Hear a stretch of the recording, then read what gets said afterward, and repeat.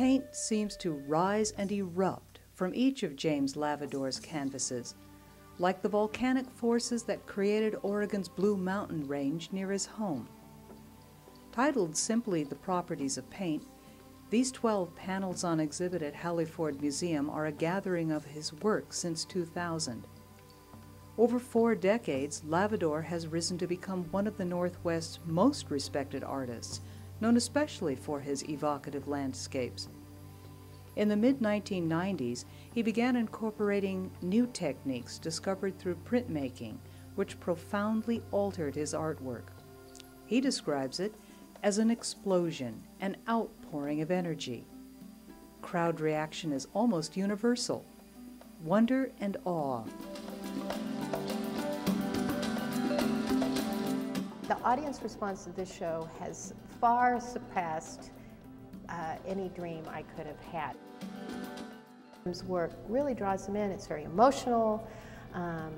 You do feel, if you have experience with the Columbia Gorge, you feel like, oh, this is familiar to me. I know this place, even though it's not meant to be realistic.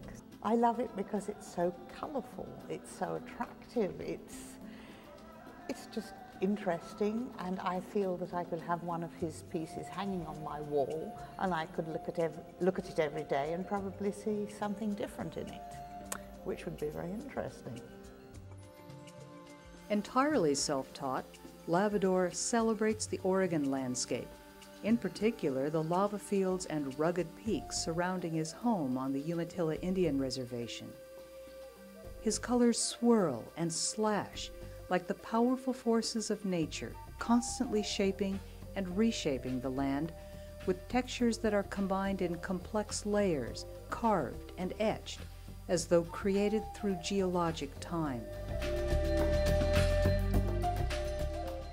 The worldview itself holds the land to be sacred, understands the land to have tremendous depth of time, understands people's relationship to also be part of that time-space continuum, if you will, and that one's relationship to the land is imbued with spiritual dimensions. And I think his work communicates that and embodies that magnificently in a way that very few artists are able to achieve. The Properties of Paint, the James Lavadour exhibit on display at Hallie Museum through March 30th. Located at 700 State Street at the corner of State and Cottage Streets, the museum is open from 10 a.m. until 5 p.m. Tuesday through Saturday and 1 to 5 p.m. on Sunday. For more information, call 503-370-6855 or visit them on the web at www.willamette.edu/Museum of Art.